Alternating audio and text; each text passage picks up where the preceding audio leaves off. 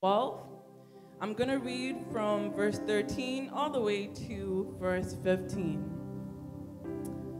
John 12, verse 13 to 15. The Bible says, "So they took palm branches and went out to meet him. Everyone was shouting, 'Lord, be our Savior. Blessed is the one who comes to us, sent from Yahweh, the King of Israel.' Then Jesus found a young donkey and rode it on to fulfill what was prophesied. 'People of Zion, have no fear. Look, it is your king coming to you riding on a young donkey.'" Amen? People of Zion, people of Vancouver, people in CCCR family, have no fear. We serve a great King, the King of Kings, the Lord of Lords. And just as we have established that his name is King, we need to reverence him as a king. We need to worship him with fear and trembling. He is holy. He is worthy of our praise. Amen. So as we are here, I just want us to open up our mouth and just thank him. Thank God. Thank Jesus Christ for taking on that burden, taking our sins and our transgression. Thank him for loving you despite of your shortcoming. Thank him that he saw that we needed a Savior, that it has given us the privilege to once again be connected to the Father. The Bible says that no one can come to God except through Christ. So thank God for his Son who died on the cross and who was resurrected. We exalt you, our King of Israel. We exalt you. We crown you King. You are the King of Kings and the Lord of Lords. Father God, we exalt you this afternoon. We are so grateful that we're able to see this day. Lord God, as I always say, every single day, every day is a privilege to come before you to thank you. We are joyful. We are thankful for all that which you have done in our lives, in our family. Thank you, Lord God, for the testimony, for the blessing, for your protection over our lives. You said, people of Zion, have no fear. I pray, Lord God, as children of God, that we will walk in authority, we'll walk in confidence, we'll walk in boldness, to know that we serve a King who is ruler of the universe. Father God, you are omnipotent, omniscient. You are all-powerful, all-knowing. Father God, we lift up our voice this afternoon and say thank you, Jesus. Thank you, Lord, for taking on the burden. Thank you, Lord, for healing us. Thank you, Lord, for renewing us. Thank you, Lord God, for forgiving us of our sins and our transgressions. The blood that was shed on the cross of Calvary, Lord God, it was not in vain. Thank you, Lord, for that blood that enables me, gives me the privilege to stand before you. Thank you, Jesus, for taking the lashes, the pain, the suffering. Thank you, Lord, for your love, your unconditional love that compelled you to save us. We didn't even know that we needed saving, but we come before your throne once again to say thank you. Thank you, Lord, for your pursuit. Thank you, Lord God, for your relentless in your pursuit to man. That, Lord God, you are calling us home. You are calling us daughters and sons. Help us, Lord God, to know our identity in you. Help us to not take for granted what you did for us, Lord God. You died and you resurrected. And I pray that, Lord God, as we're new creation upon salvation, that, Lord, that the old version of us will have died. And that, Lord, that each and every day that we walk forward, I pray that we will reflect you. We'll reflect you as our Savior. Thank you, Jesus. Thank you, Lord. Some of us, we don't think that we're deserving of your love. But thank you, Jesus, for loving us despite of our sins and our flaws and our mistakes. Father God, we come before you. We lay down at the altar. We lay down at your feet, asking for mercy, asking for grace, asking, Lord God, for strength to walk in obedience and holiness, Lord God. I pray that our lives will be a reflection of your glory. I pray as your children, Lord, that will be obedient of your word. I pray that those who are hungry for you, they will come to you. They will come to you. You are the living water. It says, come to me, those who thirst. Father God, I pray that we'll be refilled, we'll be replenished. Father God, may you not leave us. Father God, sometimes in our walk with you, we stumble. We fall short, Father God. I pray for your mercy. We pray, Father God, for strength to walk in holiness, in righteousness. I pray that our eyes will be set before you. Amen. King of kings, we bow down before you. You are worthy of our praise. You are worthy of our praise. You are a good friend. You are an amazing friend, that you died on the cross for our sins, that you took away our burdens. Thank you, Jesus. And you've given us a lighter yoke. Thank you, Lord, for anyone tuning in online.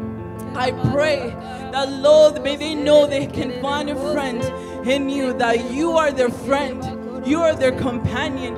You are their God. You are their Redeemer. Thank you, Jesus. Thank you, Lord. Can we take a moment and lay down anything that you have not surrendered to Jesus? It may be the pain and affliction of this world. It may be anything that has happened in your childhood, in the past. It may be fear. It may be anxiety. It may be illness, whatever it is, sin that you have hidden from God.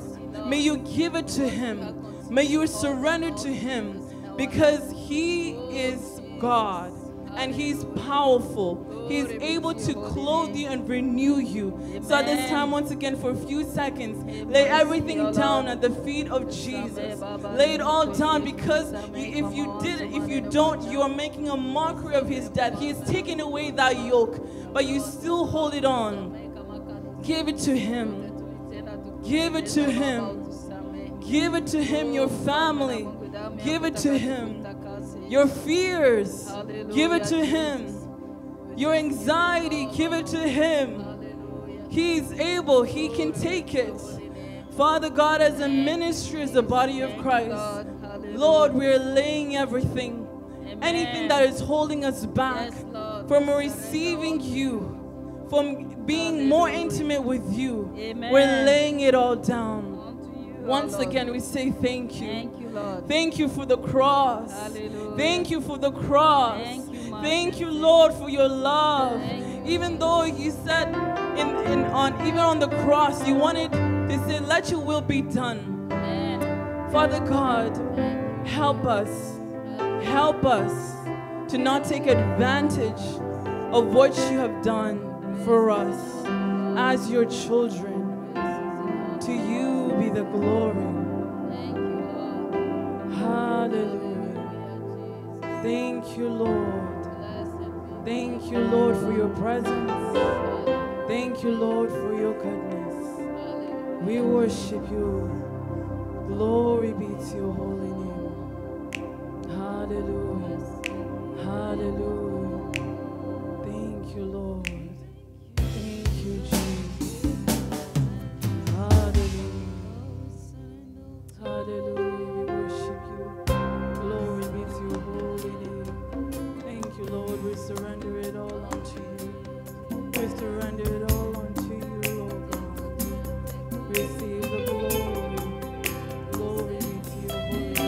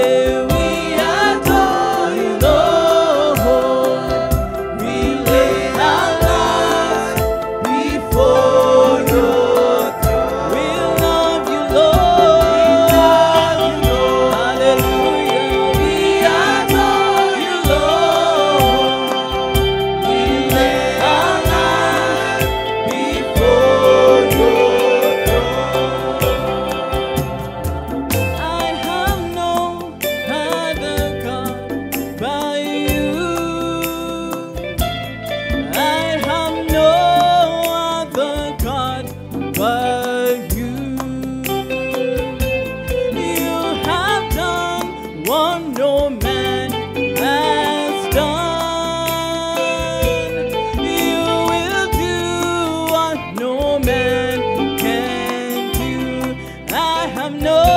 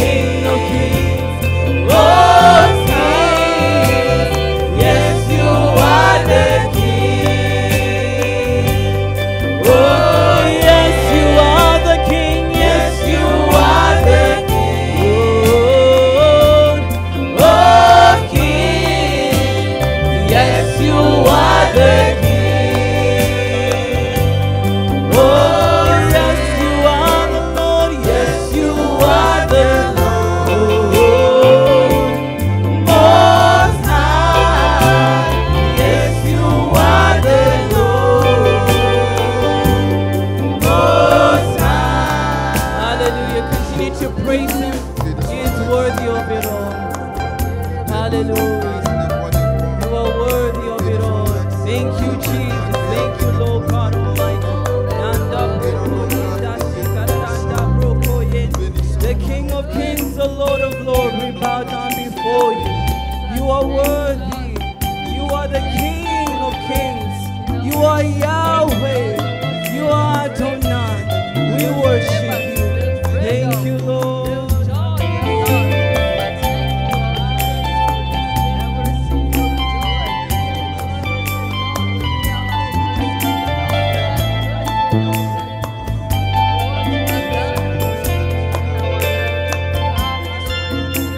Life is not my own. To you I belong.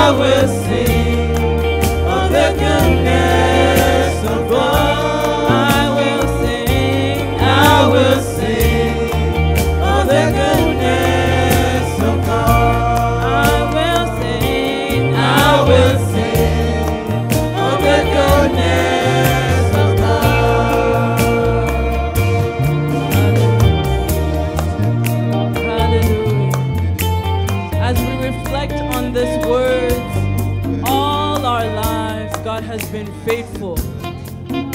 All of our lives, since the moment you were born, till the very moment you take your last breath, God will continue to be faithful. It is in Him. That's His character. You know, as human beings, we have our flaws. Sometimes you can be faithful to someone, and because of how you feel, you stop being faithful. You stop or break your commitment. But God is faithful. All of our lives, He has been true to His character. He's faithful, He's loyal, He's loving, He's amazing. Despite of our sins that sometimes separate us, but the Bible says that there's no sin that can separate us from the love of God.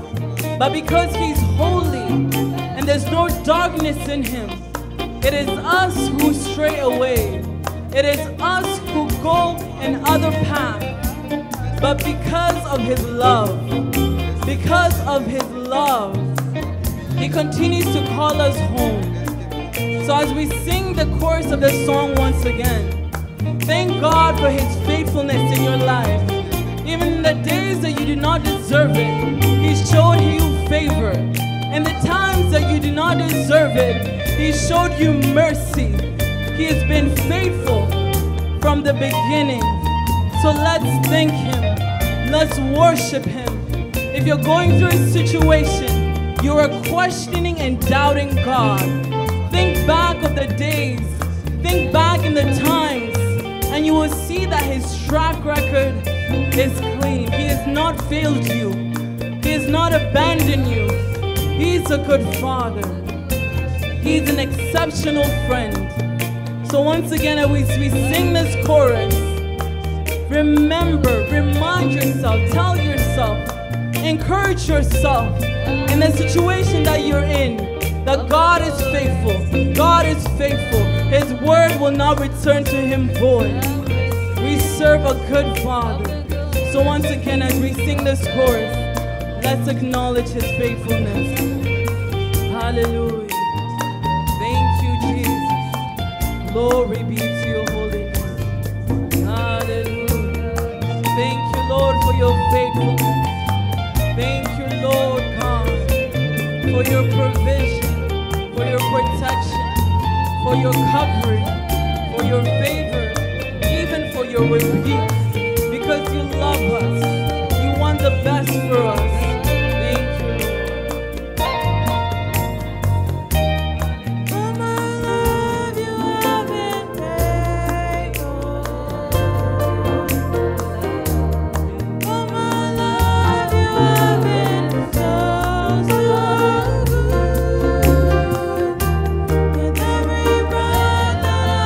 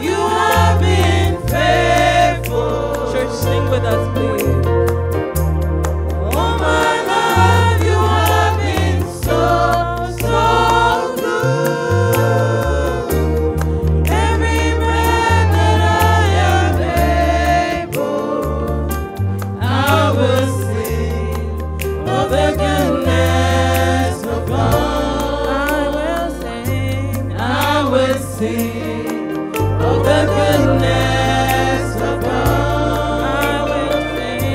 I will sing of the goodness of God. Hallelujah. Can we please give a clap offering to the King of Kings and the Lord of Lords? We can do better than that. Thank you, Jesus. Thank you, Lord God Almighty. Hallelujah. Amen. It's good to see everyone. Please, before you sit down, tell someone it is good to see them. Happy Sunday. Happy Palm Sunday. We thank God for our lives. Greet someone, please, and then have a seat. Amen.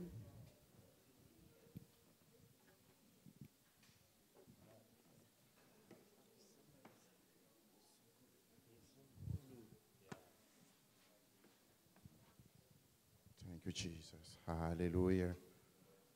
Thank you, precious Father. God is good. And all the time. I can't hear you. I want to hear the Sunday school guys. I want to hear you shouting. Is that right? All the time, God is good. Is that right, Winel? God is good all the time. Let me hear again your voice. God is good. And all the time. Amen. God is. Can we just put our hands together? Because God is good, and all the time He has been so gracious to me, to you, to each and everyone at this time of the day.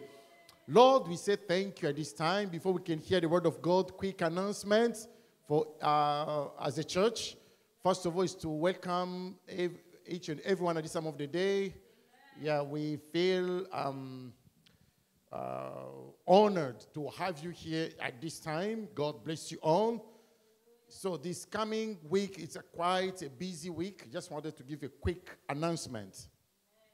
Tomorrow we're having quick leaders meeting at 7:30. So we'll not be having our Bible study because it's very urgent. We need to meet and have few details ahead of time of us. Nevertheless, we'll continue to take notes, and we'll make sure all the notes that are taken today will be projected to the following week for Bible study. So we don't want to miss any teaching for the whole month. We've been hearing how we can really give ourselves to God to grow spiritually. Kingdom life is about you be connected with God. So we fall short most of the time, but nevertheless, He's a great God. So we need to make sure we take notes, and through those notes, we'll generate questions. Please, we're going to send the questions today. Continue to study your questions very well. And by the grace of God, we'll figure out by the following week, we are going to venture into the remaining all the questions that we still have and we need to finish. So we can have at least I'm hoping to generate a small booklet for all this teaching. We may have a booklet about kingdom life, and then all the questions, all the resumes from the preacher that will be incorporated into that little booklet. So at least it's a very good basic foundation to anyone who wants to know Christ, who wants to move in the knowledge of who God is. This coming Friday, we're having Good Friday service. As for some of us, we know it's always about a meeting at 10 o'clock at Pastor Julius' church, at Westwood Community Church. But this time it's going to be at 7 o'clock. 7 o'clock? Is it 7 o'clock? You don't know the time? I'm going to send you a note. I don't know if you have a PowerPoint on that one, but this coming Friday, watch any message. Please continue to search and to check on your Telegram, church Telegram, WhatsApp group, any social media, our ways of communication. We are going to make sure that really we give you the exact time we're going to be there. I would like to invite the church. Please, if you're not traveling anywhere at this time, please make your way all the way to Port Coquitlam, to Coquitlam. We're going to give you itineraries. There's no point of waiting. If you want to go with someone, praise the Lord, hallelujah. But we're all meeting at that. If you can be there by 6:30, that would be great, because I know the service starts at 7 o'clock. But we're going to double check the time and make sure that you're not coming late, because they're going to have a lot of people. We don't want you to be standing or be far from what's happening. Please, can you cut the music a little bit, Amani? Wait for music, please. Also, for the course of that, it's happening on Friday. There will not be any music practice. So don't show up on Friday here about music practices. No, rather we're going to have our prayer on Wednesday. We're going to carry our prayer Wednesday. As usual, we'll be here from 7 to 9 p.m. for prayers, but not the time for music practice, because we'll all be going to this particular fellowship with the Lord. Amen, amen. Yeah. So this coming, at the beginning of April, we're going to introduce a Sunday school with all our children. It's a time we're preparing all the material. Everything needs to be put into place so our children, they can learn ways of digesting the Word of God at the level. Because sometimes what has been discussed here, our little one, youth, they can understand because they are youth, they can sometimes filter information, but for the little one, they're having difficulties. So I've got requests from different parents, and also we need to honor their ministry. As we are growing, they should also grow in the knowledge of the same Bible that it has been used to preach the gospel. At least it can be the same message, but prepare at their level of understanding. You have to remember a child has got only half an hour concentration. He can only focus for 10-15. That's why you see at the primary school or kindergarten, they always have a lot of breaks, because after 10-15 minutes, a child cannot focus. They have to break, they have to do another session, they have to go to this, they have to take. So they always have this moment. To keep our children for an hour, for 50 minutes, it can be kind of a punishment, because they may not understand what we are doing. But if we give them the ways of engaging into the Word of God at their level of understanding, with scriptures, with colors, or things they can color, watching some video that explain the dynamics of their Bible study, it can be very, very fruitful, because we know children, they are very visual. Unless if they don't see, there is a very, chances are that they may not really understand what is happening. We are going to invite our dear brother, the evangelist Arnold, to give us the word of God. And we believe that we are all tuned spiritually to receive from the Lord this particular time of the word that will change your life, my life, and the lives of those who are fellowship with us online. May God bless you. As you are leaving your house at this time, grab a piece of paper, grab your pen, your Bible, sit really seriously, be serious from your house, and let's engage. From far, may God visit you. We are just praying that we all be connected. Let's try to understand the reason of this season. Christ is risen. We have to understand those are the basic foundation of believers. So if they ask you a question, why are you a Christian, there are things that you have to answer immediately, because those are the things that unite us always. Amen, amen. Please help me to welcome our dear brother, Brother Arnold. Amen.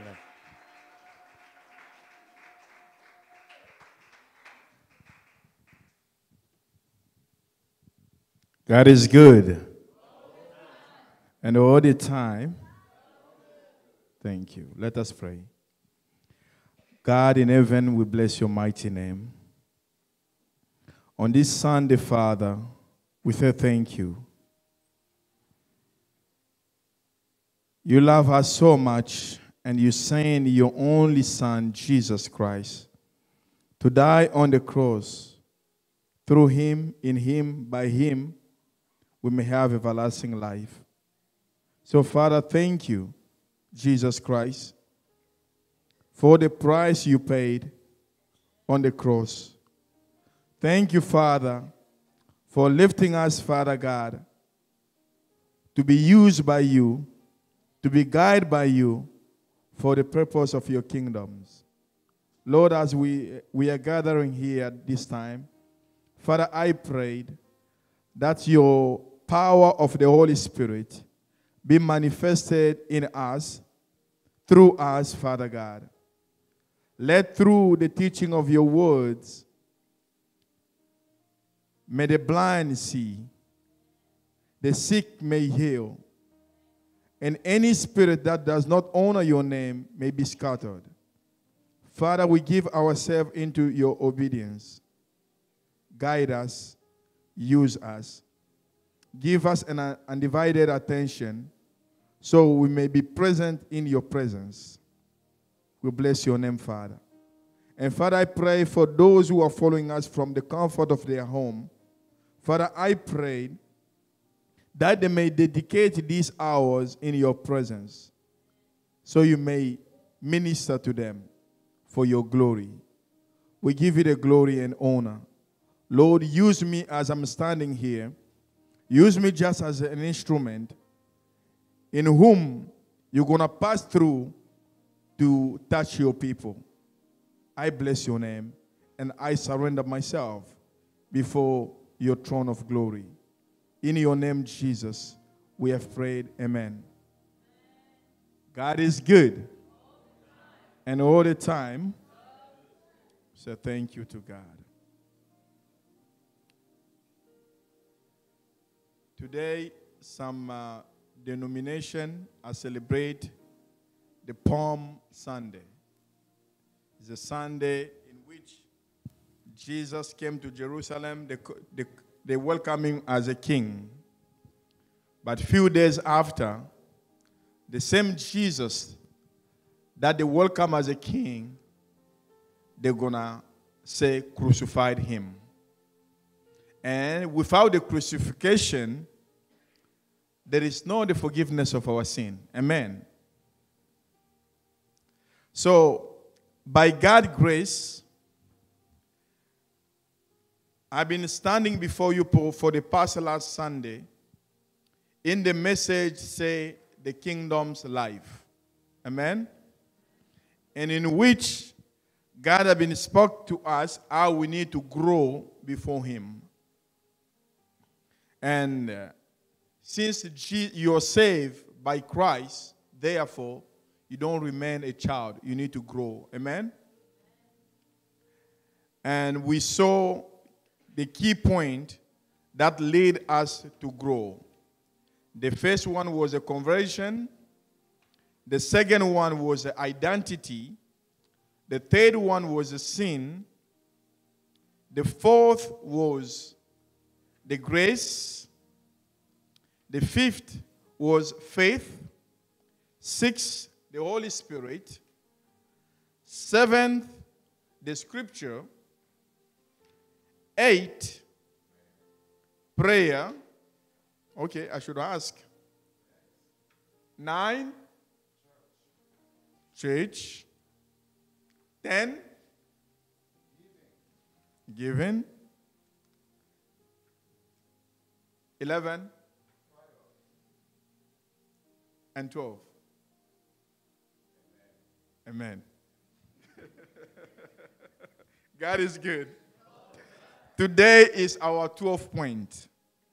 It would have been easier for us to go in introduction of the kingdom life and just go enumerate all those points one by one and pass. But by God's grace, God wanted us to spend few minutes to develop each one of them. But I believe as we are moving on, each point is another sermon because there is a lot to discover in each point. But because we don't have all day to stand here, that's why I went quickly in each point. And today in our kingdom's life, keys to spiritual growth, the essential of spiritual growth, today is our final point. Amen. So we thank God for your presence, and we thank God believing that you're going to go and study each one of them and trying to relate how those points applied into your life. Amen? As I just said earlier, today, the Palm Sunday, in Jerusalem on those days, they welcomed Jesus as their king. But few days later, they said crucified him. But in God's agenda, that was the purpose of Jesus coming to earth. Amen? So for us, it might be a surprise why they have to crucify him. But without crucifixions, there is no a kingdom's life. Amen. And today, the 12th point is a temptation. What is a temptation? A temptation is the battle of spiritual growth. We need to be clear that the temptation to sin we face in Christian life is not from God. Amen? And we're going to read that in the book of James 1:13 to 14. What does the Bible say? No one undergoing a trial should say, I am being tempted by God, since God is not tempted by evil, and he himself doesn't tempt anyone. But each person is tempted when he is drawn away and enticed by his own evil desire. Amen? My brother and my sister, God never tempted you. In this scripture, I like the scripture because if you are reading the Bible, any words on that portion of the verse you are reading you don't understand, you have your cell phone. Go and Google that words and try to understand what does it mean so you can get a full understanding of the scripture. Through the preparation of this message, it took me much more time because I take in consideration you and I, both of us, the English is our second language. So if I read something on the Bible I do not understand, I'm not going to include that on my note. I have to find the meaning that is easy for me to understand and easy for you to understand. Amen. But there's one word says here, say, in verse 14, it says, but each person is tempted when he is drawn away and enticed by his own evil desire. The key words over there is enticed. God did not tempt you. But when you see something and you feel that thing is good and you feel like you have to have it, you are being guided by your own desire. And by you fulfill that desire, by you going to fulfill that desire, you find yourself fall in that temptation and becoming a sin. Hallelujah. So God will never tempt you. After today's Sunday, if you sin, it's on you. It's not on God. So the blame is going to be on you. So because you have heard my voice, the condemnation is on top of you. Do not sin anymore. Hallelujah. God won't cause you to sin. And the evil can't make you sin. I repeat myself. God won't cause you to sin. And the devil can't make you sin.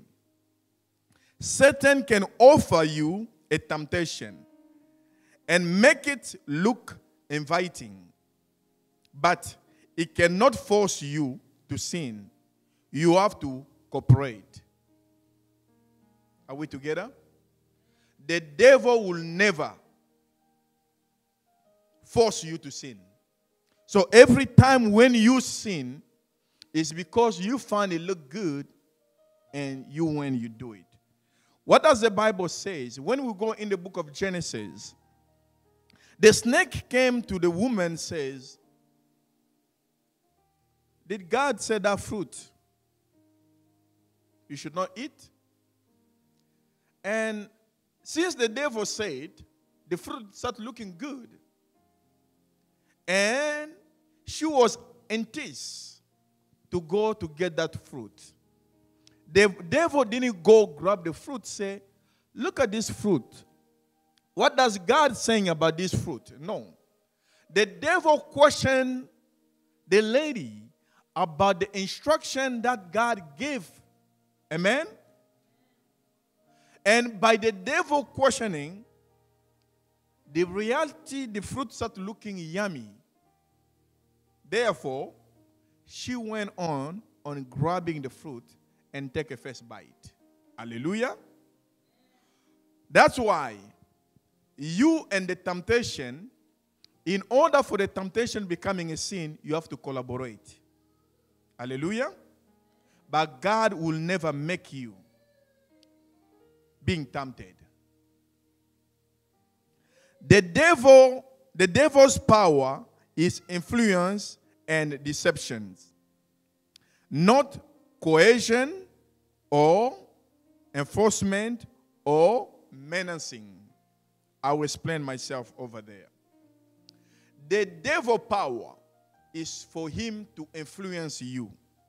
The devil power is for him to deceive you, to bring a deception to you. Hallelujah. But the devil cannot force you. The devil cannot come, start menacing you to say, you have to do it. No. But we fall because we feel that the pressure of the influence, we feel like the pressure of him deceiving us, we have to collaborate. Let me give an example. You are at work. You just finished your career. And you are a Christian. You get to the job site. For the first week, first month, 3 months pass. You have passed your promotions. And you start noticing your ability with the job you're doing, there's room for you to get the promotion. Now, people you are working under, they are not Christian. Their way of doing things is not godly, starting from their languages and their way of doing things. Now you feel like you are in their favor to grab that promotion. Therefore, you want to start to speak their language. You want to start behaving like them. And every Sunday, every Friday after work, they stop at the pub on the way home to grab a beer. But every time they invite you, you say, no, I'm not coming. But now you start seeing, oh, if I continue like this, I might not get that promotion. Because I have to be with them. I have to be one of them. In reality, whether it's your boss or co-workers, they never force you to some, you have to come with us. But you see, the desire of you getting a promotion, you feel like now you have to collaborate with them so you can get that promotion. And if we put it in perspective, who is being tempted? Who is going to collaborate with that lifestyle who is not yours? It's you, right? Because regardless of how much they can tell you, come with us, come with us. No, they didn't put a knife or a bullet on you. But it's you coming, trying to collaborate. Hallelujah. So, brother and sister, you have the right to say no. And the promotion does not come to people. It comes from God.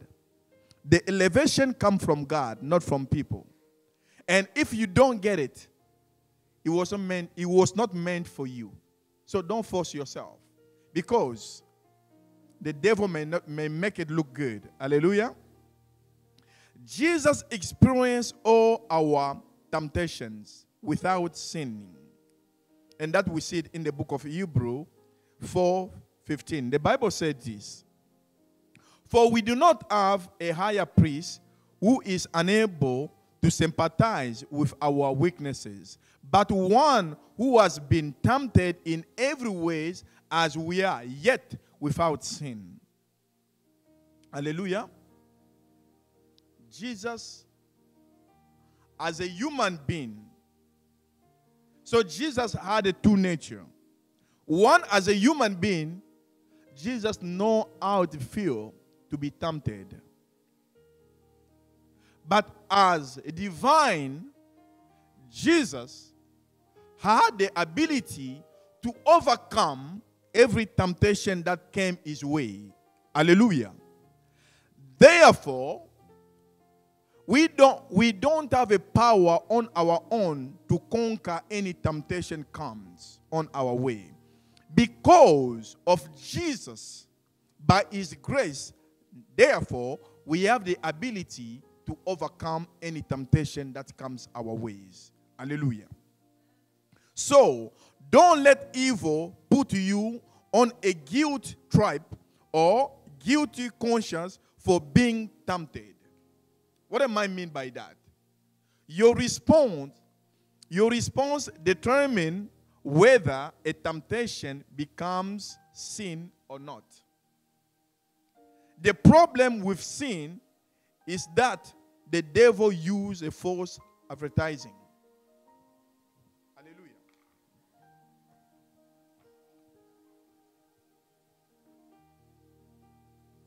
Jesus as a human being. We have a song when we grow up, we see, I didn't steal for nothing. I steal because I was hungry. I needed food. That's why the food was there. Then I have no choice. I want to steal. We thought like that was an excuse, isn't it? No, it's not an excuse. So, your response to temptation is what's going to determine whether the temptation becoming a sin or not. You see, I don't have a monitor in my house. But as a church leader, they gave me the key to open this building. And I have a passcode for this building. But this monitor from Monday to Saturday, it's been sitting here doing nothing. But I may need one for preparing my preaching. So I can come and just sneak here because nobody see me and grab it. As every Sunday I'm standing here, I can be tempted to come to grab it. But I have the power to say no, to come when the pastor does not know, when any leader does not know, for me to come open the church and grab this monitor, take it to my house. As long as I come and do that, becoming a sin because I've stolen it. Hallelujah. How many times now in your life, when the temptation is there, you are here. And the devil's making his advertisement. You look at that. That's going to look good on you. That is good for you. That, you see, that person do not deserve that. You deserve it. It's the more the devil's doing the advertisement for it, the greater, the nicer its look. And the envious is becoming to you. Now your response is what makes it becoming a sin. Hallelujah. Last Sunday I said, in a certain level of maturity on working with God, it's not just your action of going grab it. A mature Christian, as long as you are saying yes in your thought into a temptation without any actions, you have already sinned. God is going to rebuke you because in your mind, you have already sinned. That's why the Bible goes on by saying, if you look at a woman with an envious to be yours, you have already sinned. If you look at someone else belonging with an envious that's supposed to be mine, you have already sinned. But for someone who's a young in Christianity, that might not be the case. By you who have understood the word of God, when you apply that into your thought, becoming a sin. Amen? So, brother and sister, the advertisement of the devil may look good, but it's not for your benefit. Sin almost never comes with a sticker that says, warning, will cause death. Let me explain that. Sin produces death. The devil knows it.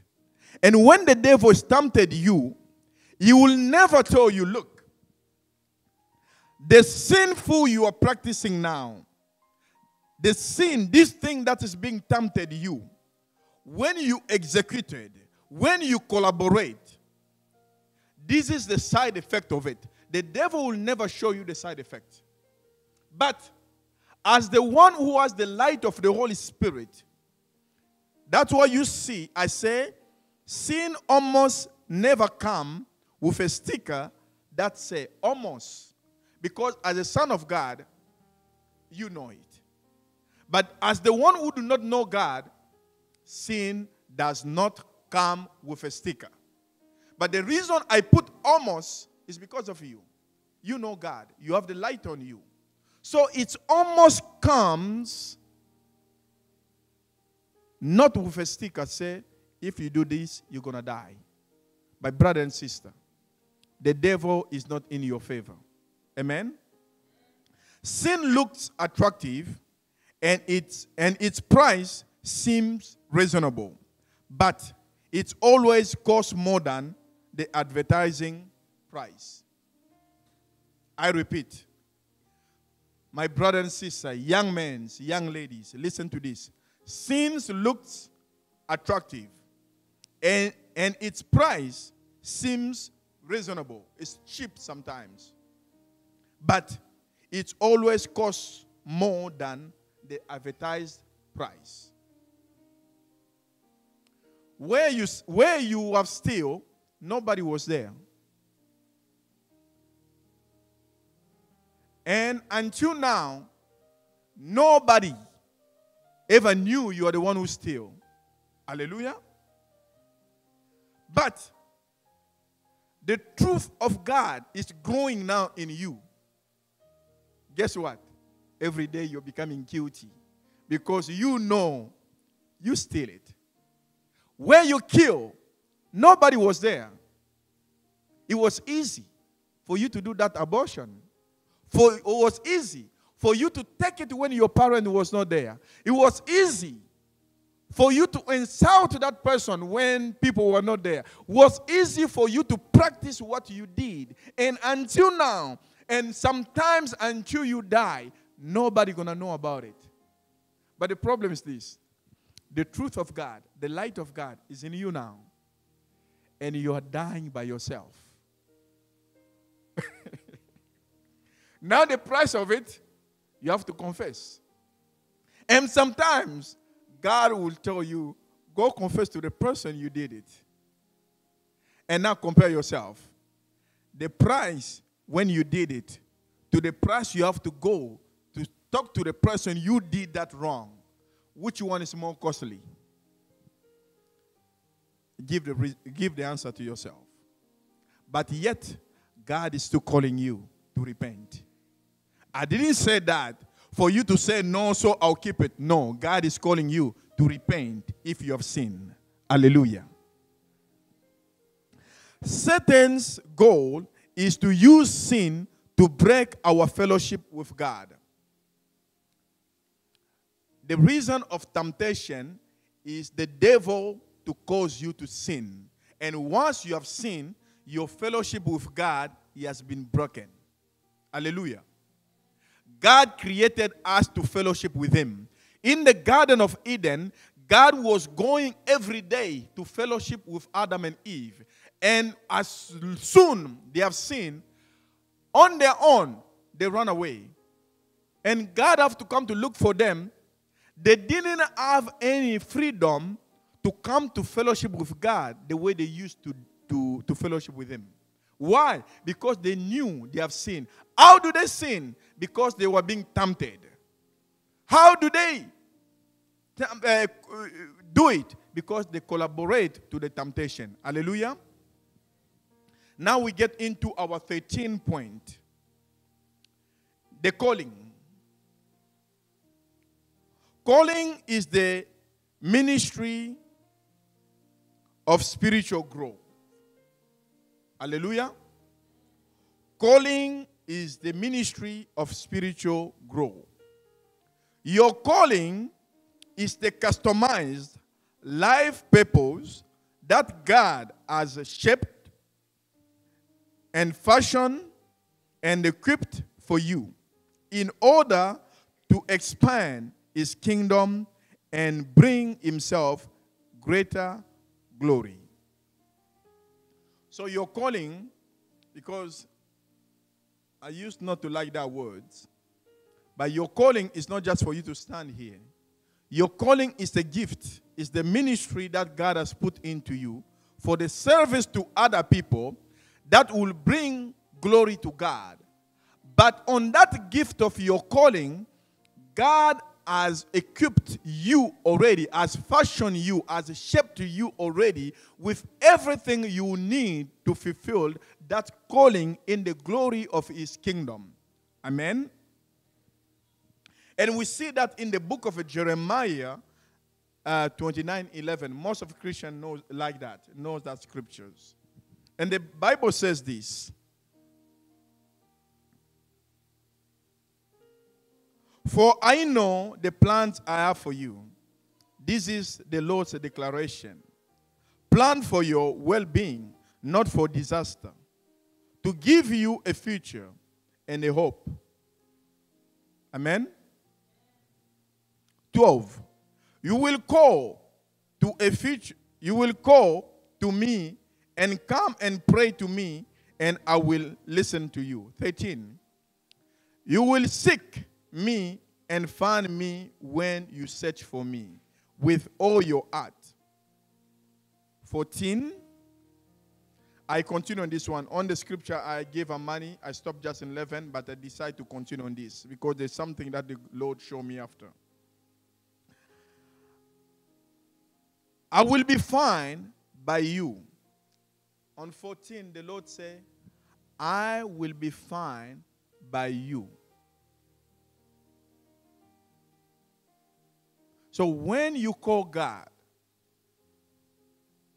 in the place that nobody can see God, but you are the one going to find God. So God is doing kind of like the game of hide and seek. And because he has called you, and you find him when you pray, when you call on him. Hallelujah. This is the Lord's declaration. And I will restore your fortune and gather you from all the nations and places where I banish you. I found it funny when I was reading this verse. So here in this verse, the Lord is saying, I banish you to reach some areas, to reach some places. But the Lord here is saying, I will restore your fortune and gather you from the nation and places where I banish you. So the Lord gonna make you even in the place that He told you not to go. At this time, the Lord gonna establish His authority in you in the same place the Lord told you not to go to. So, brother, if the devil has tempted you for something, no, it's just your time have not come for you to receive it.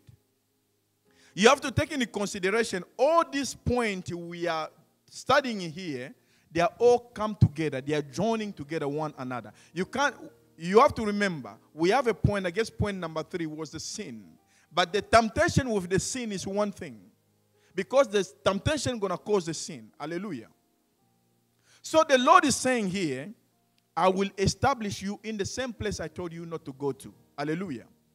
When you obey the calling that the Lord has put into you. Amen.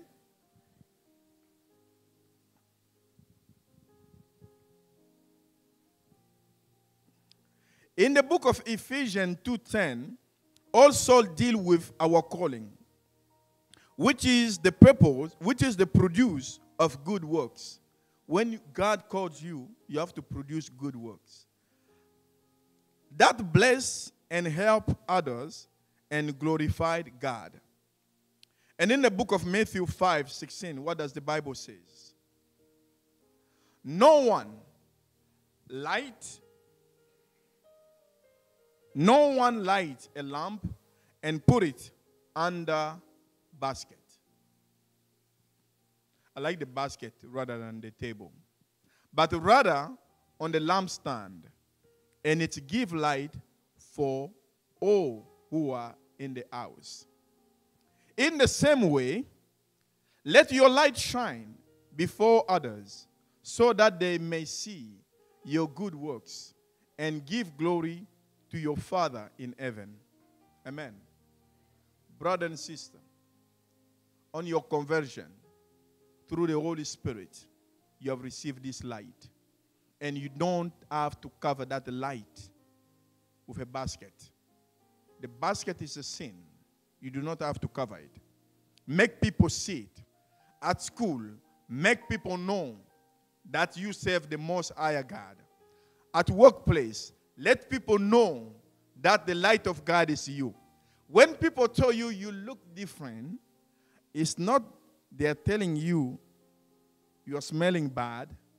It's not they're telling you, even though they call you alien, but if you know because of the light of God, so be it. Amen. But don't go collaborate with the sin because you want to be like them. If you do that, you have covered the light that God has put on you. Amen. And in verse 16, the Bible says, in the same way, let your light shine before others. Your ministry is not for you. It's for it to shine before others. It's for you to give service to other people. Hallelujah. And people are going to glorify your Father for the service you are giving them. Amen. Your calling is not just what you do for a living, but your divinely pre-planned service for God that is your response to the great grace He has shown you in salvation. Hallelujah. And on this, I will make a note, which is not in my note. I'm talking to you who is not married yet. I'm talking to you who is still in school. I'm talking to you who have not engaged in any type of relationship. My brother, my sister. One time in your life, God is going to call you. So, as you're a young man, a young woman right now, your parents have been telling you to focus on your study. You don't want to do it. And you have some goals and achievements that you want to achieve. But the devil's been tempted you. You are busy playing with the temptation, with the sin. But one thing you're not keeping in mind is that you're growing. Soon you're going to be 25, 35. And soon the desire to be engaged, be someone's wife or someone's husband going to come.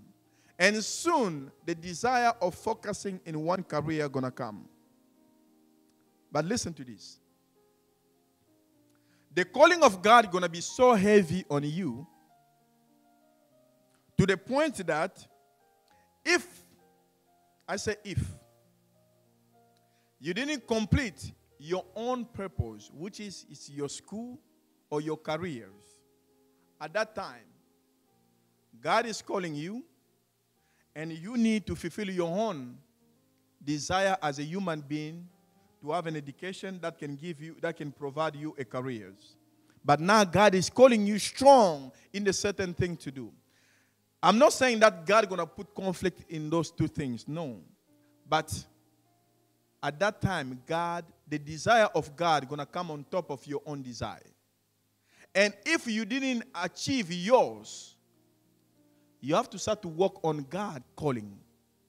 And now yours have to becoming secondary. You're going to do yours with a price to pay. And if you're not strong enough, you're going to not serve God correctly because you have your own desire you need to fill. Why I'm saying this? While you're still in school, finish it. While you're still young, what your parent, your family, your church, your community are helping you to fulfill. Because the time is going to come. You'll be a mother with a child. And God knows that you're a mother with a child. And God is going to put a calling, and you're going to know this is what God created me to do. But at the same time, because you live, you need to provide for yourself. Now, you're going to go to school part-time. You have a baby that you need to feed. You have the bill that you need to pay. And you have to do God works. Heavy. But for the person who have achieved all he has to do when he was young, it's going to be easy. But don't blame God at that time to say, God, but why him is so easy? He's doing everything easy. Why not me? Hallelujah. So I'm just trying to tell you, if it's schooling, do it, finish it. If it's a career, get yourself established. Because the time will come, God is going to call you. And I'm saying this out of experience. Some of us, we came in this country already grown up. My brother Amir, can you wave? He has a family to feed. He came here as an immigrant. Right now, he's studying. He's at school. My brother Azim, can you wave? Azim came here as an immigrant. He has a family that he needs to support. He's at school. What about myself? I'm in that stuck road. I have a vision for me and my family. And I have a God calling here. I have to make a decision to go to school to something that I know I can do for the rest of my 115 years before I pass. But I have a God calling desire that is heavy. At this time, I'm trying to figure out if I have to go to do my own schooling to fulfill my need or to establish myself in the path that the Lord is calling me. Dilemma. I'm sweating. So, Malia, Joshua, Benedict, Amani, Winner, El Elyon, El King, Marie Angels, any young one who's here, if you are in school, please finish what is your personal. Because there's a time the Lord God is going to call you. Diane, Frankie, Mika, Ajay. I'm calling those who have not any responsibility yet. There's a time the Lord going to call you, and you're going to know deep down inside of yourself, this is the calling. I have to do it. I have to respond to it. Because this is what's going to happen. If you say no, and you go, you do your own thing, how much you do it, you're still going to know, I'm a Jonas. I'm running away from something greater than what I'm doing.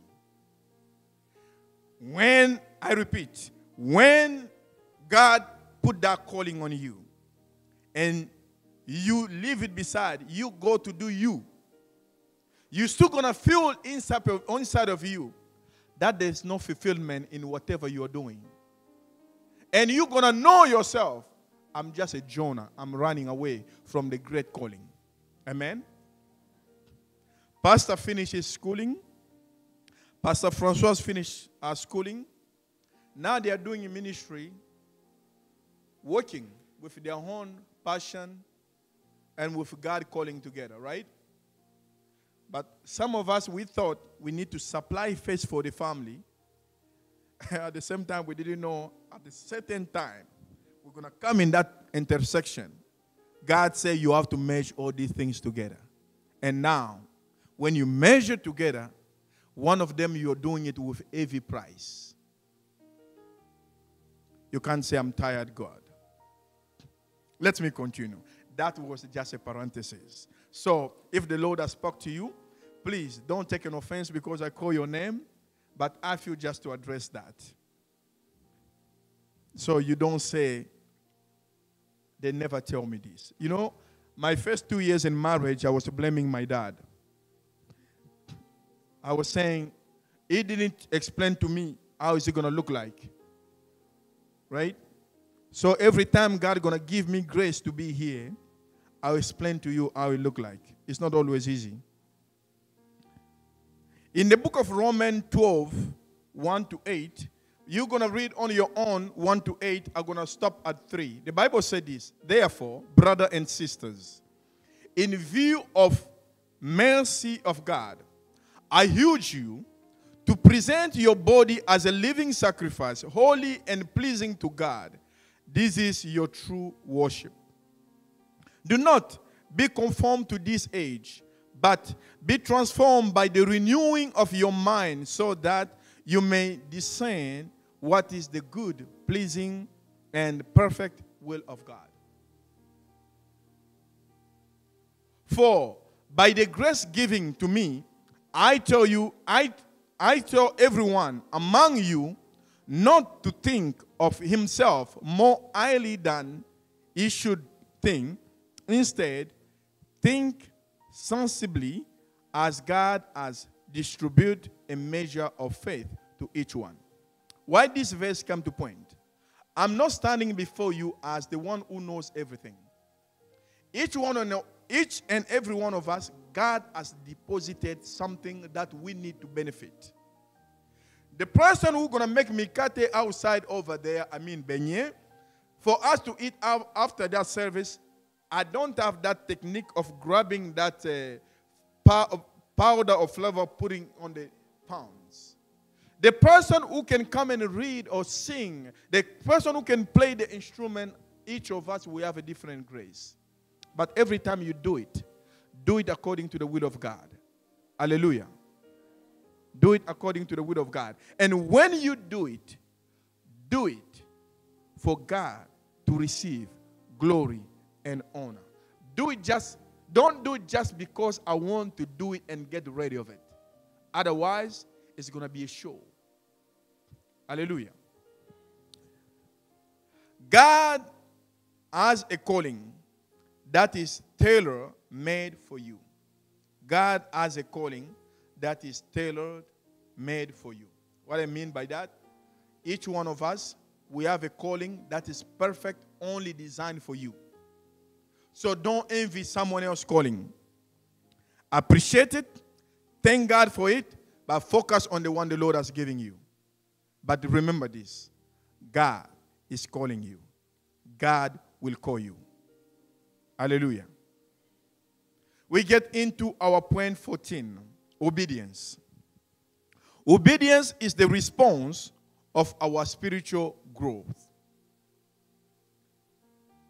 The connection between the new nature that God put within us at salvation and our obedience to Him is so vital that we want to establish it first. Obedience to the will of God and the calling through the salvation we receive in God is something at that time you came here up front. At that time you went into the water baptism. The obedience is something that have to take root first before you start growing. Hallelujah. God announced in Jeremiah 31 and 31 to 34, the Bible says, He announced that some days He would relate to human being in a new way called the New Covenant. Let me read it. Look, the days are coming. This is Lord's declaration. When I will make a new covenant with the house of Israel and with the house of Judah. This one will not be like the covenant I made with their ancestors on the day I took them by hands.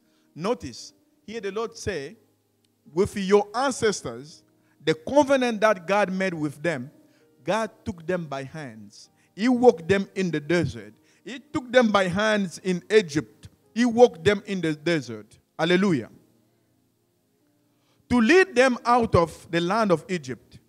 My covenant that they broke, even though I am their master. The Lord declaration. Your ancestors, even though the Lord was their masters, they ate mannas. They have the stream of water where there was no water. The Lord led them, but they broke that covenant. Instead, this is the covenant I will make with the house of Israel after those days. The Lord's declaration. I will put my teaching within. I'll put my teaching within them and write it on their heart. I will be their God and they will be my people. So obedience is not something you have to do an effort to have it. Brother and sister, the day you receive that baptism, the day you receive Jesus as your Savior, the obedience is inside of you. Don't look obedience somewhere else. It's inside of you. You have just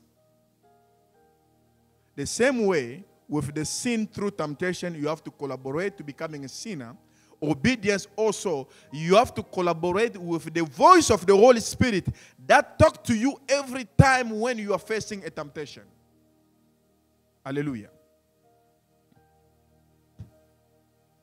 This covenant is not based on the law and animal sacrifice, but on the once and for all sacrifice of Jesus Christ.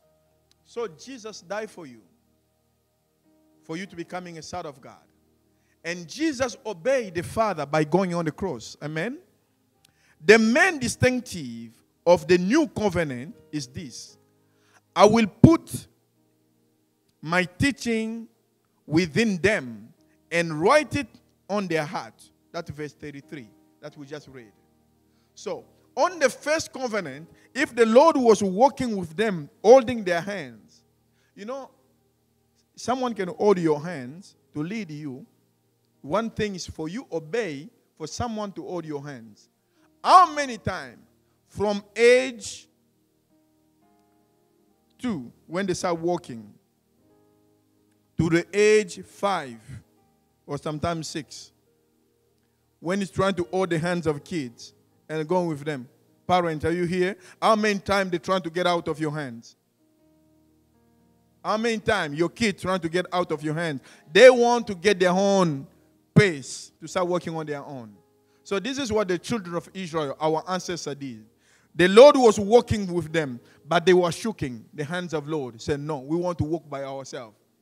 In the place that they are supposed to go and reach their destiny, they did for what? 40 years. You, to reach your goal, how many years you want to do it? How many years are you going to do it? So, if them they did 40 years, but you now, the word of God is engraved in your heart. Don't do another 40 years. Don't do another 100 years. You know, there's one prayer I pray. God, if I want to be, if you created me, no. God, you created me to be a multi-millionaire. I don't want to be that in 60. Because some fun that I need to do on my, I'm already 40, so on my 45, 50s, I'm not going to do it. Hallelujah. Isn't it the design that the country been designed for us to work all our youth until you are 65, they give you a retirement, then you can't even travel. Get a retirement in 65 years and you're trying to go to Disneyland and go on the roller coaster. You come down, you're dead already. Because you can't go on the roller coaster, isn't it? But when you're becoming a millionaire, when you are 30s, which means you can go on the roller coaster, which means you can do all the fun things, which means you can buy that expensive sport car and drive it as crazy. But now you're becoming a millionaire. You are 70 years old. You are afraid to, see, if you are driving your car, you get inside of your vehicle, watch the dashboard. You see, the kilometers is from 0 to 240s. Believe me, that vehicle of yours is been designed for you to drive it to 240 kilometers an hour. How many people never drove their car past 200? Have you drove your car speed to 200? No. You did. Diane did. Thank God for you. So you have to give it a try. Right? So look now. You are 75 years old, millionaire with a Rolls Royce. The edition that was customized. And all you can do is drive it 100 kilometers an hour. What a waste. But you can't do it because you're going to have a heart attack inside. You're already 70. Amen? So, brother, obey God so you can receive all the blessing God created you to have while you're so young, so you can enjoy the benefit of it. Amen? I move on to finish. The fact that these desires are built in or internal is crucial because it is revolutionized our understanding of obedience.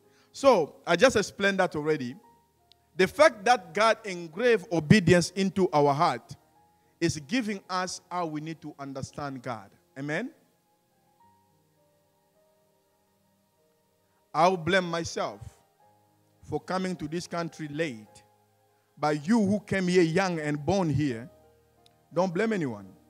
Even your parent going to rebuke you when you're trying to blame them if you don't succeed in this life.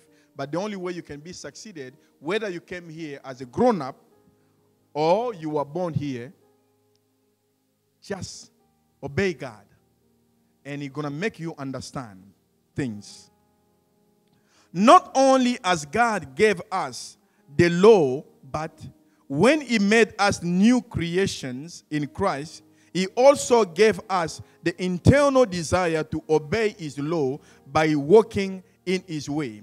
And that we see it in the book of Philippians 2, 12 to 13. The Bible said this, therefore, dear friends, just as you have always obeyed, so now, not only in my presence, but even more in my absence, work out your own salvation with fear and trembling, for it is God who is working in you both to will and to works according to His good purpose.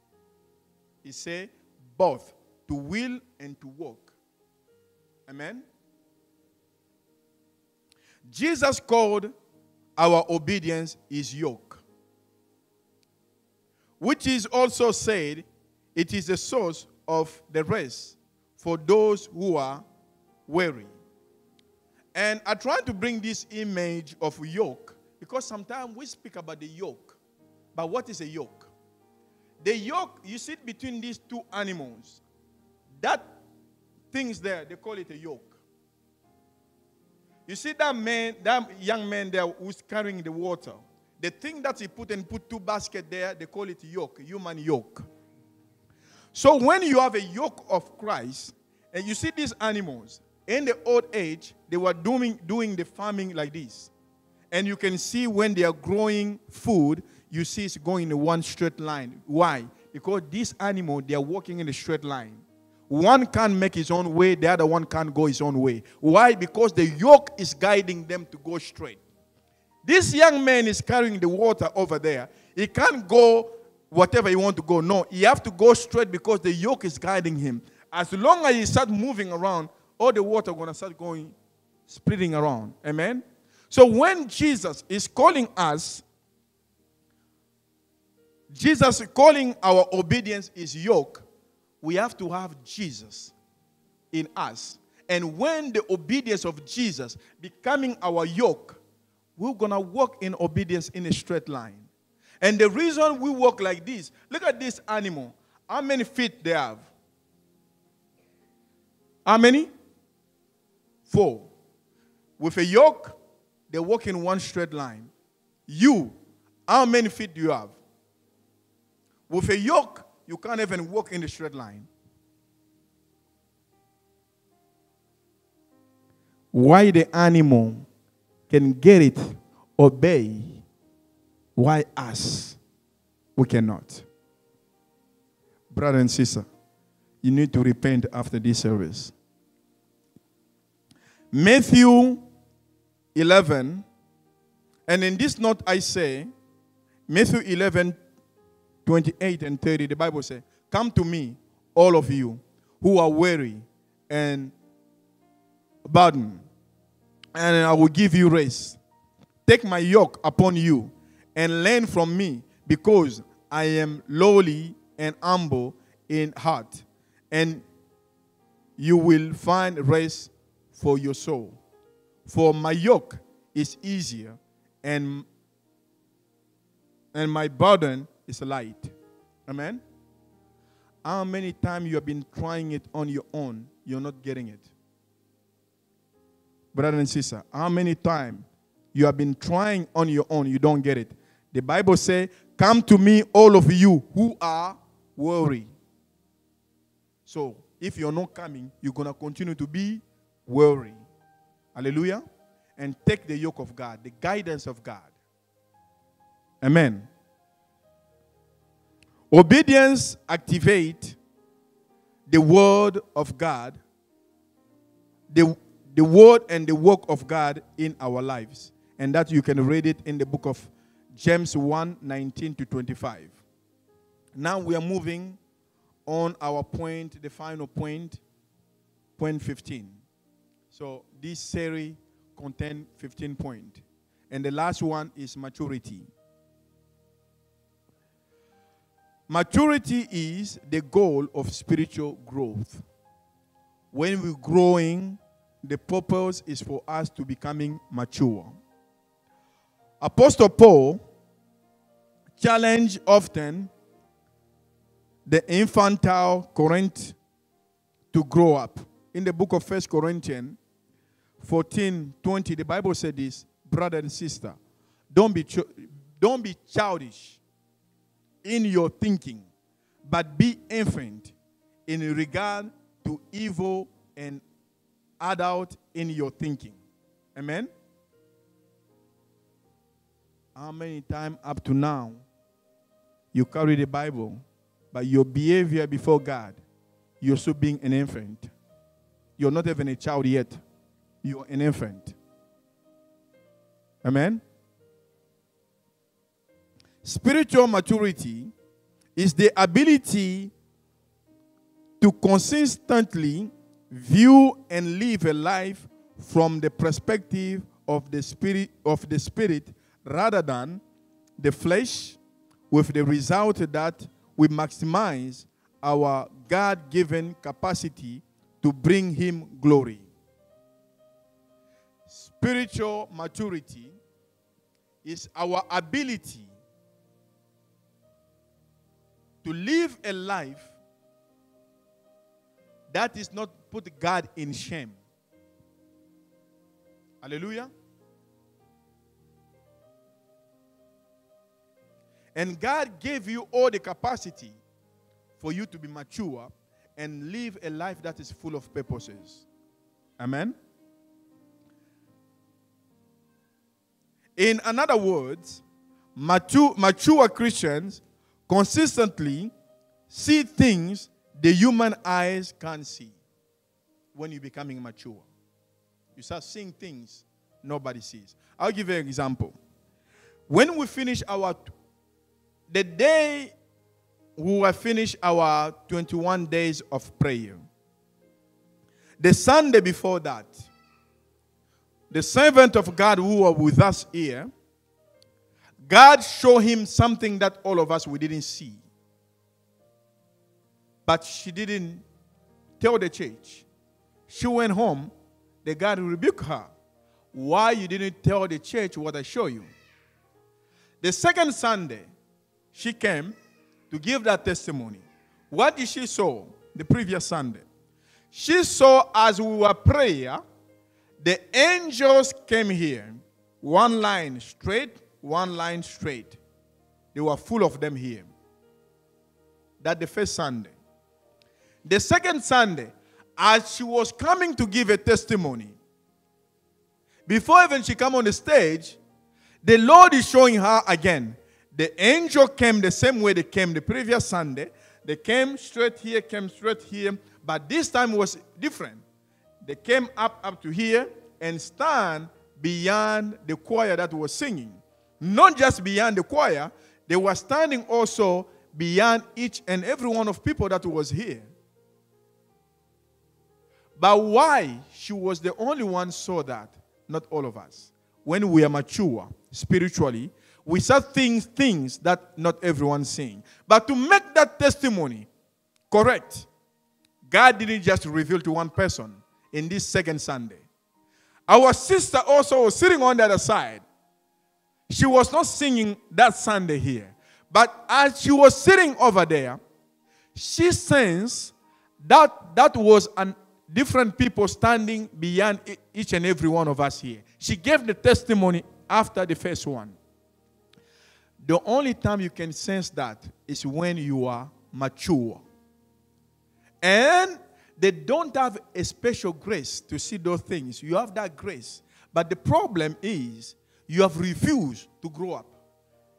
The Bible says an heritage infant is not different from a slave as long as he remains a child. Look, if I leave my children $1 billion of will after my pass, as long as they remain children, they are not different from the poor and from the slave. Because that note can be sitting there, but because they are not taking it, reading it, and understand who was our father and what heritage we have, they're going to suffer. Amen? So, brother and sister, don't blame God why you're not seeing your future. Your future is in you. You have just to grow up and you will see it. A mature Christian, they hear things that the most sharp hearing on the earth cannot detect. People who work in the industry that make a lot of noise, Angulo might know that, Donald Roderick, my brother in the back there, we usually do hearing test.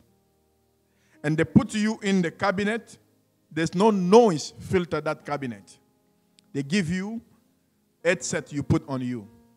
They start playing sound beep.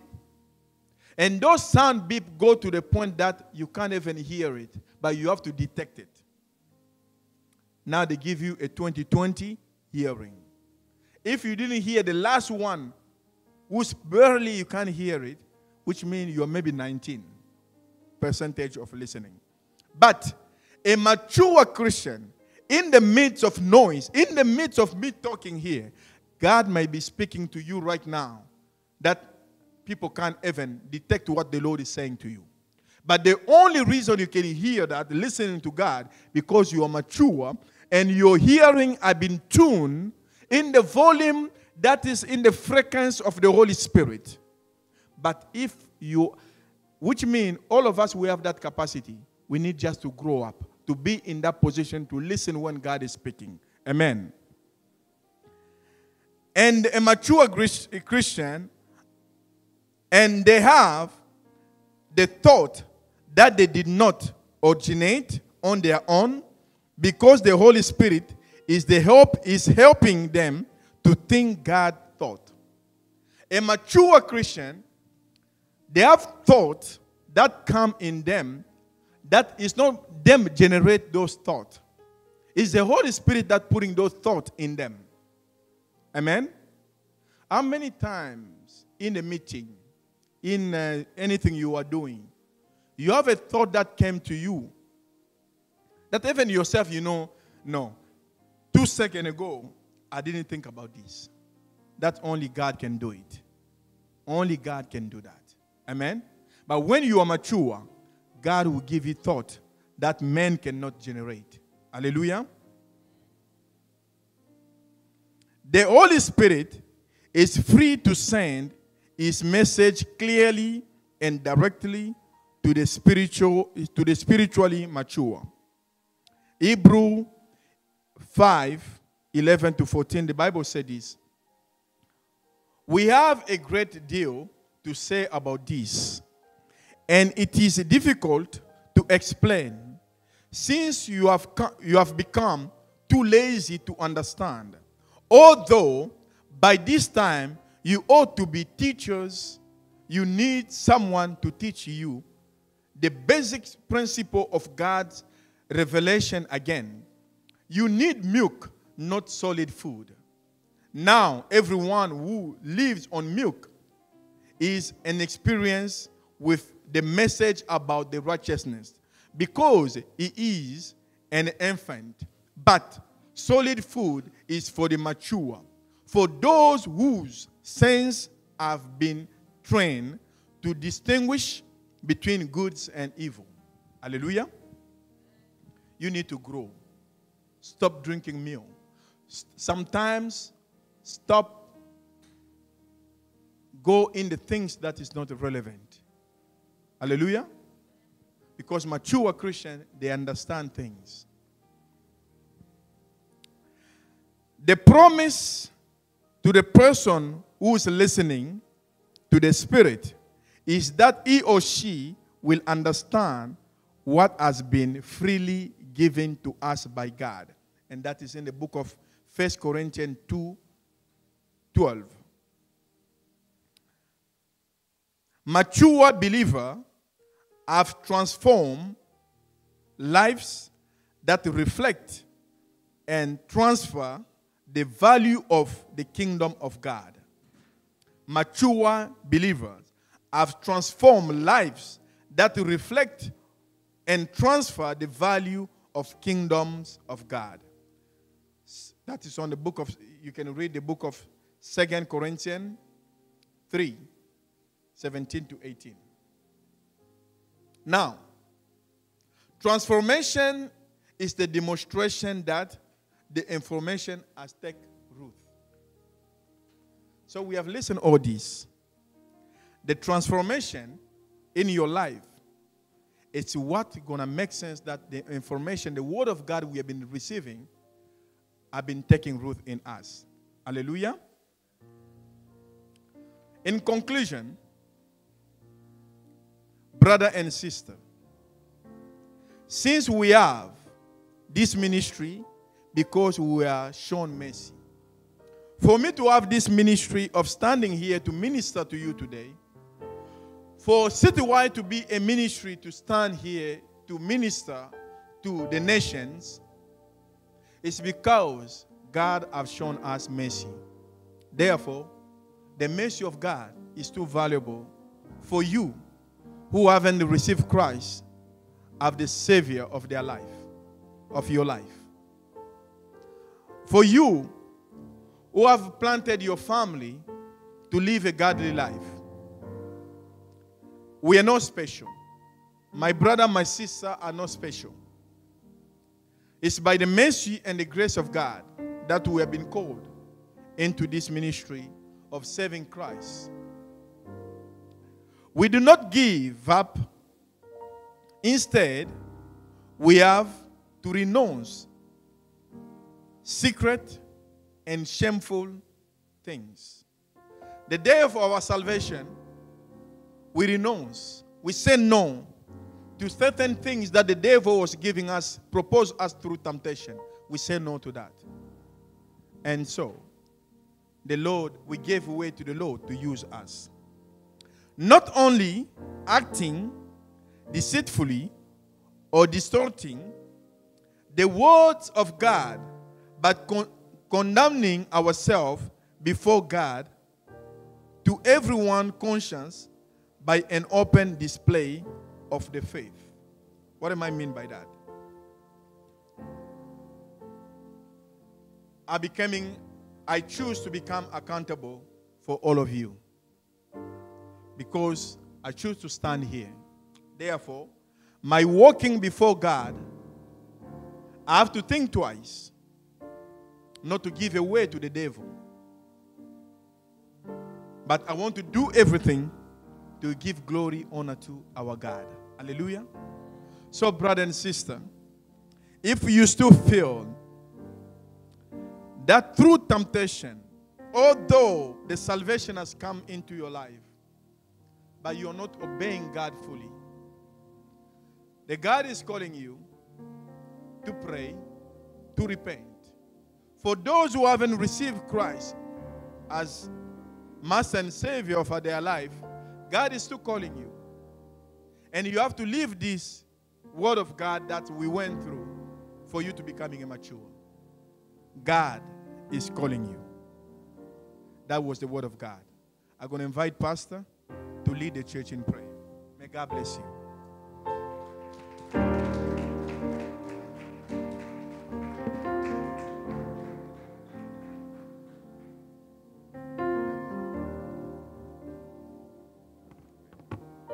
Amen. So great, so powerful. Bless you, Brother Arnold. There are a lot of things that has been said, and we are going to pray. It will be a great opportunity to have this as a Bible study.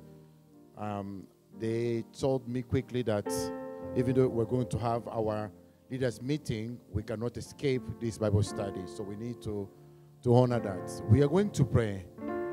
And today, as Brother Arnold said, this is the last portion of this kingdom living. God is calling all of us as a church. He's calling you, He's calling me, with all the temptation, with all the trials, all the tribulations, anything that then comes on our way. We need to know that we still have room to grow. Amen, amen. It's only a dead boat that cannot grow.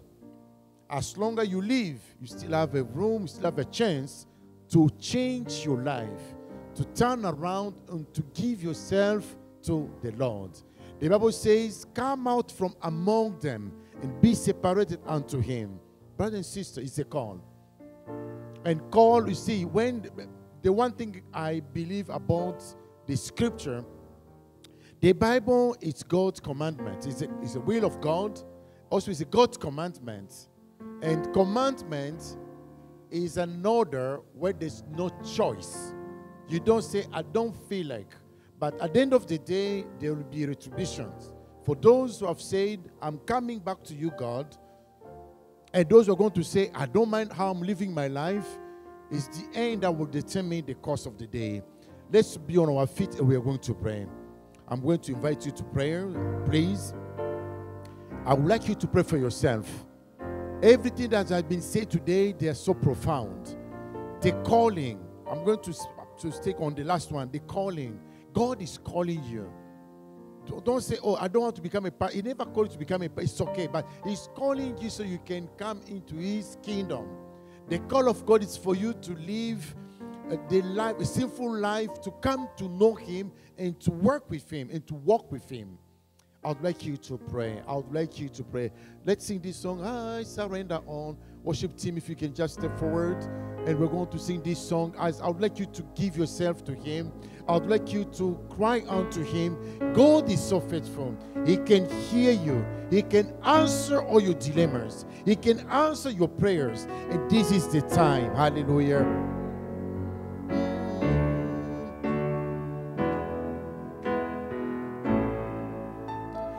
I surrender. Can you just lift up your hands and worship Him? And sing with me. Surrender your life to Him. Surrender your life to Him, my brother. There's no any other way out. Oh, to Thee, my blessed Savior.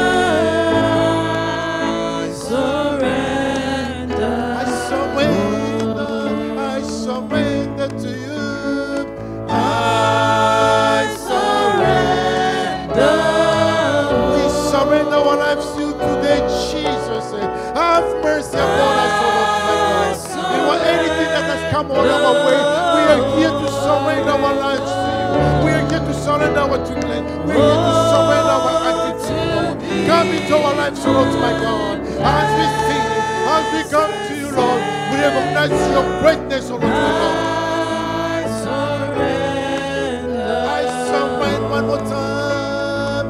I surrender. I surrender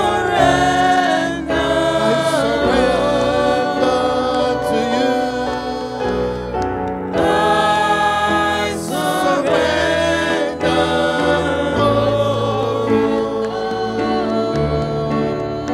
Lord, to thee, my blessed Savior. Hallelujah.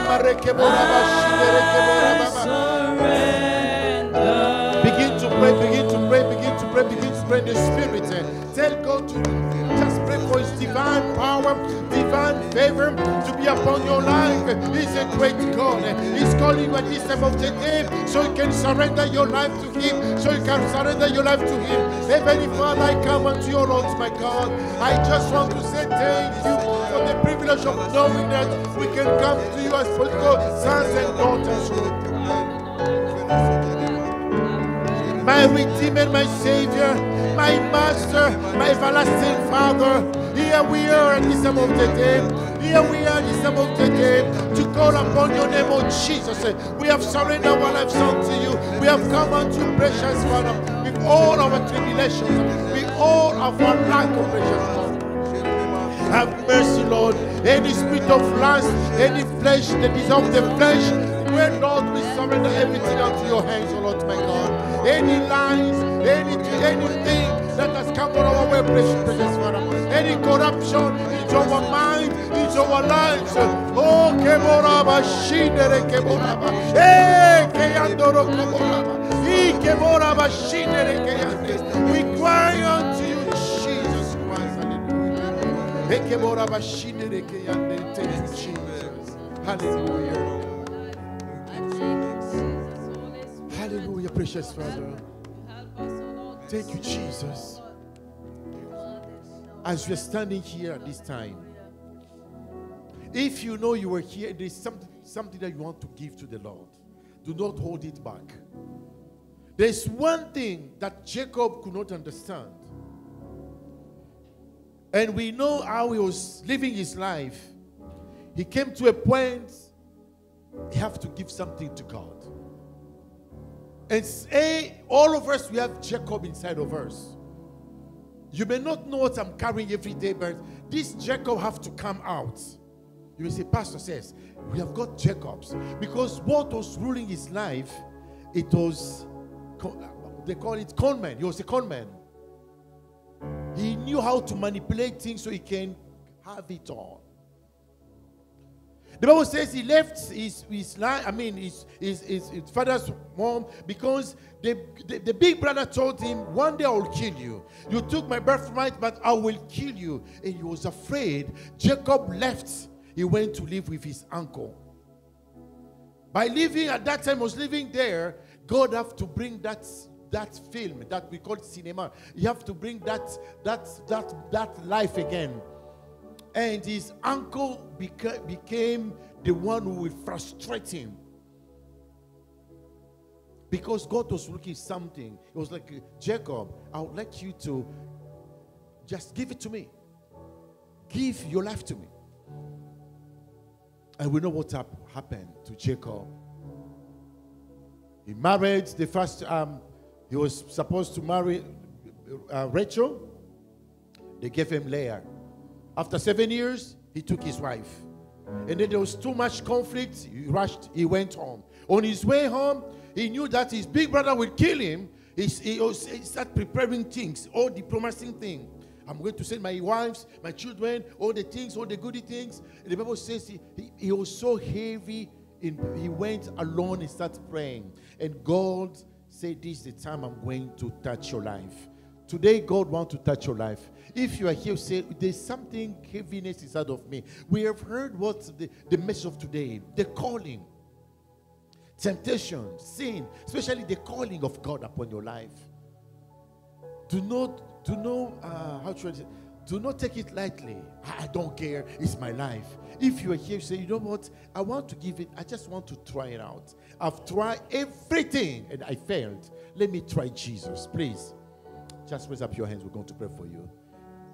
You may say, Pastor, I've already received Christ alone. I know you've already received Christ alone and Savior. But there's something inside of you. This spirit of Jacob still nagging. There's something holding you back. Every day, there's something you want to do for the Lord, but you find yourself doing something else.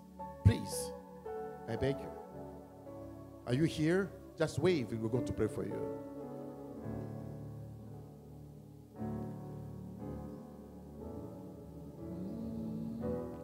Hallelujah. I'm very patient. I'm very, very patient. If there's nothing and we're going to pray, I would like you to say, Lord, anything causing me from not obeying your call, take it away. If it's money, take it away. Sometimes God has to take money from you. If the money will destroy your life, He will take it. Take it away. Sometimes we say, okay, I'm just praying when I'm going to have my family, I'll start serving the Lord. God has given you a family, excuses. Or maybe when I'm going to buy a car so I can drive and go to church. And God's given you a means of transportation, issues always. Problems here and there, why you cannot serve the Lord. Maybe you are here, your family is not here. But you never pay attention that you are receiving the word of God, but you don't care about your family. Hey, there will be a day God's going to ask you, where is your wife? Where is your husband? Where are your children? We don't marry because we just want to marry. We support each other to make heaven. I would like you to close your eyes and pray. I would like you to pray and say, God, anything that is stopping my family to know you, anything that is stopping me to know you way better, anything that is stopping this ministry from moving forward, your own life, for instance, anything that is preventing me from seeing the upcoming, the uprisings, something greater than what you have seen, Lord, take it away. Take it away at this time of the day. I would like you to start praying. Just pray in the Spirit. Hallelujah. Begin to pray. Lift up your voice, church. Worship team, you have your microphone? Pray with me. Don't be so cold. I would like you to pray with me. I would like you to raise up your voice and pray. Engage in prayer this time of the day. Pray for someone who's not here. You may say, I've finished all my prayers. What about your brother? What about your neighbor? What about your sister? Someone is looking for to see this day. Maybe you are someone, a brother, it's all the way to the hospital. Maybe you know someone who is going through divorce at this time of the day. Yes, it's not a joke. We cannot laugh on that one. But it is time to say, Lord, look at my brother. Look at my sister. He experienced divorce in his life, oh Lord, my God. Be merciful, Lord, my God. Touch your people's life at this time of the day. Oh, Jesus, precious Lord. Hallelujah. Divine favor.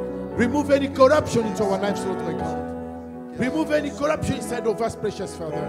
As we pray, as we praise your name, as we pray, as we cry unto you, today and forevermore. In Jesus' name, we have prayed. Hallelujah. Amen. At this time, we're going to give our offering. I'm going to invite Jan to pray for the offering. If you want to give through the means of online e-transfer, and also for those who have received their tax receipt, please make sure that you go through all your bank accounts. Try to go through your giving. So if there's any discrepancy, you can send the quick note so the accountant and treasurer, they can try to change and to issue a corrected version of your tax receipt, because very soon you have to do your taxes, please. Go through your notes, through your banking. Those who give online, if you need an envelope at the back, you can wave and the usher will provide you with the envelope. For those who want to give through e-transfer, praise the Lord, hallelujah. For those who want to give through their checks, you can just write giving to Citywide Christ Church and write your name clearly, please. So to give is another ways of obeying God's call. I never say this, but you should know about it. You don't give when you have the means. Otherwise, you'll never give. Someone want to give, don't say because I'm going to it until I have enough. How much money is enough money? Go home and ask your daddy, ask your mommy, ask your brother, how much money is enough money? You can say that there's no, you can count that. We're always in need. But those who will give, they'll give because they are faithful. We want to buy things for the children for their Sunday school. We want to pay the bills for this place. There are other things that we need to care of. What can we do when we stop giving? Oh, God will supply. Where? Through your pocket, through your wallet. God is here to supply the needs of this church through your wallet. You should be praying for your wallet every day, because God will be using your wallet to supply the needs of this ministry. Amen, amen. Oh, Pastor, God's going to send angels. You are the angel. God has sent you as an angel. When I look at you, I can see you with wings. You are the angel who have come here, and God's going to bless you at the end of the day. Amen, amen. So when you give to the Lord, give because you believe you are giving to the Lord. Diane is going to pray for the offering, and we're going to sing a song and dance it to our Lord. Hallelujah. Amen. I believe Pastor has said it all. If we've been blessed, we give because it's a command. And through these series, by the grace of God, that he gave Brother Arnold, he spoke about spiritual growth. And I know it's not one of his definitions, but to have spiritual growth is to apply God's word. You don't just read the Bible for information. You must take what God says as law, as truth, and apply it to your word. So right now, we're just going to pray for our offering. For those who are looking for work, I know it's been very difficult, but God is faithful. Amen? Amen. So let's lift up our hands and pray for our offering. Heavenly Father, we thank you, Lord. Thank you for this time that you've given us. Thank you, Lord, for time spent in your presence, through fellowship, through hearing of your word. Father God, I thank you for this series of spiritual growth. I pray, Almighty, that we'll not read your word and just read it for the sake of information. I pray that we'll apply it. And when it comes to the command you've given us to give, what belongs to you, I pray that, Lord, that we will not be reluctant. I pray that we'll act quickly in obedience to your word. Those who are struggling financially, whatever it is that they need, whatever it is that they're lacking, Father God, because of their faithfulness, because of their obedience, Father God, I pray that you bless them. May you expand their territory. I pray for those who are looking for work. I pray, Father God, for your favor. May it follow them. May it go before them. Yes, I know we're living in a time of recession where all around people are getting laid off. I pray, Almighty, for your divine favor. For your divine favor. We are the children of the Most High God. And Lord God, I know that you will not put us to shame. So I pray for those who are crying out, wondering how they're going to pay their rent, wondering how they're going to support their family. Lord, may they trust and believe that you are their provider. We thank you, Jesus, because we know that this ministry will never lack to advance and to reach out to those who are around us. In Jesus' mighty name, we pray. Amen. Amen. Before we close and share our grace, let us sing this song, Unto the Lord Be the Glory. We're just once again exalting God for what he has done. As we go into this week, may you go into the week with hope and expectation from the Lord. Amen. Amen. Hallelujah. Hallelujah. If you can be on your feet before we share the grace.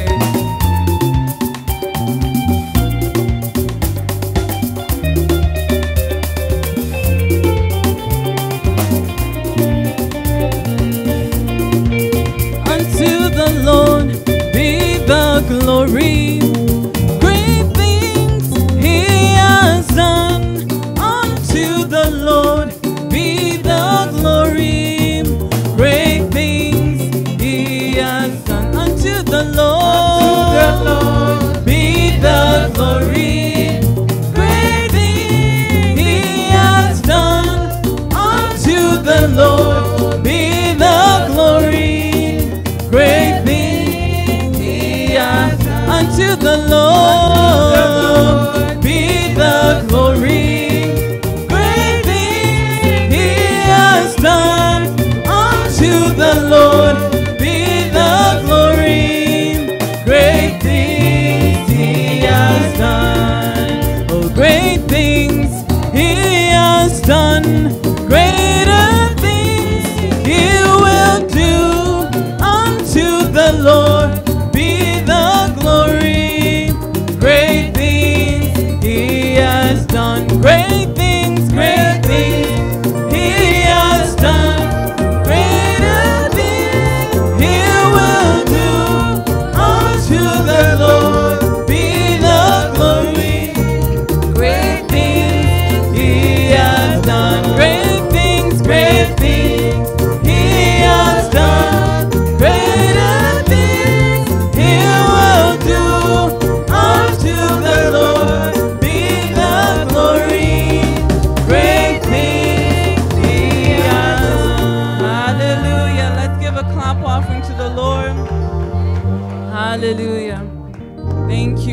Jesus. Great things he has done, greater things he will do. May we receive that word in our lives. Amen. If you can please raise your hand as we share the grace, and may you have a great week. May the grace of the Lord Jesus Christ and the love of God and the fellowship of the Holy Spirit be with us now and forevermore. Surely goodness and mercy shall follow us all the days of our lives, and we shall dwell in the house of the Lord forever and ever. Amen. May you be blessed. Thank you so much. Amen.